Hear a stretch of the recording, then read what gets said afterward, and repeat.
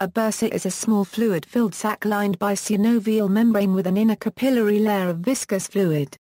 It provides a cushion between bones and tendons and/or muscles around a joint. This helps to reduce friction between the bones and allows free movement. Bursae are filled with synovial fluid and are found around most major joints of the body. Structure: there are 4 types of bursa: adventitious, subcutaneous, synovial, and submuscular. Among these, only adventitious is non-native. When any surface of the body is subjected to repeated stress, an adventitious bursa develops under it. Examples are student's elbow in bunion. Clinical significance: infection or irritation of a bursa leads to bursitis.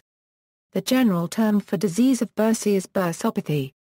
History: etymology: bursa is Latin for purse, so named for the resemblance of an anatomical bursa to a purse. Bursae or bursas is its plural form.